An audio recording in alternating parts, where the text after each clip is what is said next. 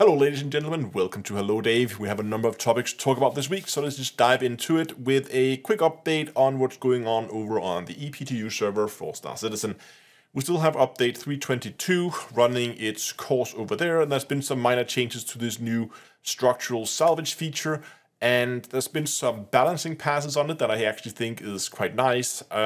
CIG has been bouncing the new buffer that you have on the filtering stations. For the Vulture, it's relatively small. First it was 14, then it got bounced down to 12. Now it's been bounced back up to 13.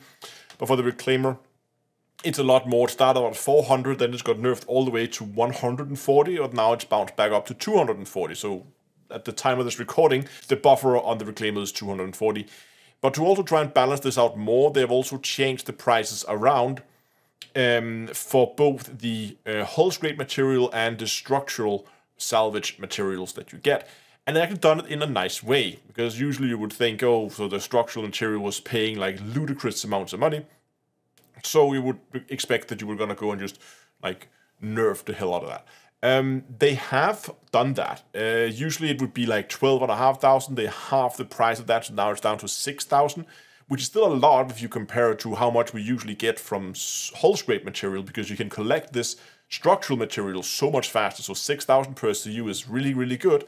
But to balance it out, they have absolutely buffed structural salvage material, RMC, to the moon. It's now doubled what it was before. It's up at 14.5K per SCU, which is amazing. So that looks like salvage is going to be a really good moneymaker in 322 when it comes out. Some of the other things they've added in this patch is also the new derelict settlements that you can go and explore. There are 15 of them scattered out throughout the Stanton system, so you have some new sites to go and see. As I said, it's still on ePTU. I think we are we on wave 3 now? Or are we even further? I actually don't know how far we are. We are a few waves now down the line, so there should be a lot more people who have access now. And we don't have an official launch date for it for when this hits the live servers. But given how quickly they are progressing with the waves right now, we should probably see it this or next week. At the very least, everybody's expecting that we're going to see it before Christmas. So there should not be that much time left before we have this over on the live servers. Talking about the live servers, CIG has also announced that there's going to be a number of new ships that's going to make it into buyable in-game. So as you may know, if you played the game for a while, you will know that usually when new ships are introduced, they will be money only for a patch, and for the subsequent patch, they will be made available in the in-game stores. And the ships that are going to be made available in the next patch, they're not here yet, but in probably the 322 patch when that comes out, is going to be the Spirit A1, the Drake Cutter Scout, all the Fury lines of ship, and the Hull C. It's all going to be made available in the in-game store. So we can go and use your in-game money instead of out-of-game real money to pay for those ships. This week they are also starting a event, the yearly Christmas events. It's not called Christmas, it's called Luminalia. The event is the same as they have been the other years, but it's worth mentioning because there's a number of free items up for grabs. Not for grabs, actually, you can get them. It's not a contest. You can just go and grab free items. So the event is, as usual, there's a number of small packages, boxes scattered and hidden throughout the stands, and you can go and collect those. You can sell those. You're not going to make a ton of money out of it, but it's fun and it's a nice little event that you can go and do. But more importantly, on the homepage on robertspaceindustries.com, they're going to be running this calendar, advent calendar, where every day, I think it starts this week, but you can log in every day and there's a calendar and you click and then you get an item. They have confirmed that it's not just going to be cosmetics. There's some actual in-game items you can get. The other years it's been here's a pistol or here's a little weapon, which might not seem like a lot, but when you're starting out from a wipe, having a few extra weapons or armor pieces available just off the bat is super nice. So there is some cool little things. There might also be some cosmetics like sweaters and cosmetic items, but we can probably also expect to see a few weapons here and there, at least toward the end of it. Quick, Elite Dangerous, not a lot of news yet, but we are expecting to hear a lot of information this week. I am, at least. Frontier have their final frameshift live this week on the 14th, that is on Thursday at 16 o'clock UTC. This is the usual, they have this every year where they have this like holiday event. They often invite some developers on. There's often a lot of giveaways. It's usually a quite chill, fun live stream. Now, the reason why we're expecting to hear a lot, normally they don't announce a lot of things. It's just, you know, casual fun and have a nice Christmas, everybody kind of live stream. But the reason why I'm expecting that we are going to hear something is because earlier in the year, Frontier promised us that they would tell us more about this big feature overhaul they were doing at the end of the year. Now, there's not a lot of the year left, so this is going to be one of their last chances to tell us anything about what their plans are for next year.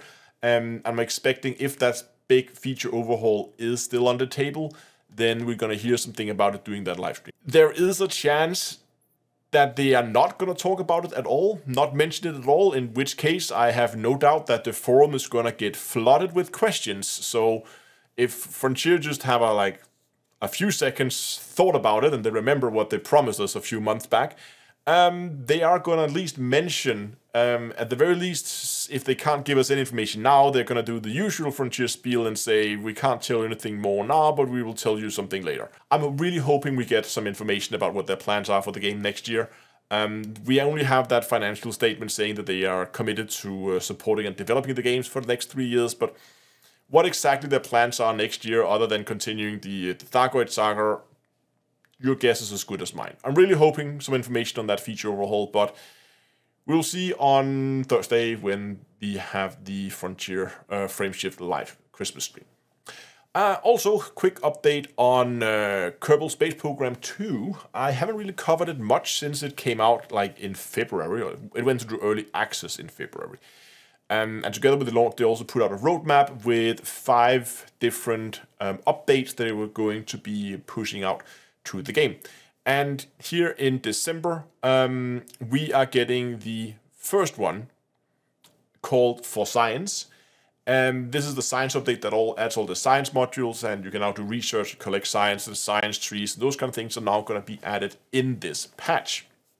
Now, it's taken 10 months since original launch until we reach the first of the 5 announced patches. So if they continue at this pace, we can expect a full launch of the game in April 2027. I hope we can see it a little earlier. I know that like they had a lot of things, especially performance issues, right when the early alpha came out. They've been working a lot on that. So I'm pretty sure that we're gonna see shorter periods between these updates going forward. But for now, the only 2 measurement points, or only 1 measurement point that we have between how long it takes them to develop these updates, well, it looks like then somewhere in the beginning of 2027. But let's see. At least the science update for Kerbal Space Program 2 should be out here in December. So that should be some new stuff to play with if you are into Kerbal. Moving on to the live stream, I'm going to be live streaming tomorrow, business as usual here on YouTube, 8 o'clock GMT, and I am going to be jumping into the Luminalia event. And we're going to be collecting some packages, which is going to be having some fun. Usually when we just run around, weird stuff happens because it's Star Citizen and the game always throws you a curveball. So we're going to collect some packages, maybe run into some random people, see what happens, and just go and have a bit of fun. Again, we're getting close to Christmas, so I wanted to keep it a little bit more lighthearted, and we've done a lot of salvage the last couple of days, so it would be nice to just go and do a little bit of sightseeing, maybe find some silly clothes in game and put it on and just chit-chat and have a fun talk about the game. So if you want to drop by and collect some packages with me, then drop by the live stream tomorrow at 8 o'clock GMT. That's been it for this week. Thanks so much for watching, and until next time, I'll see you guys in space.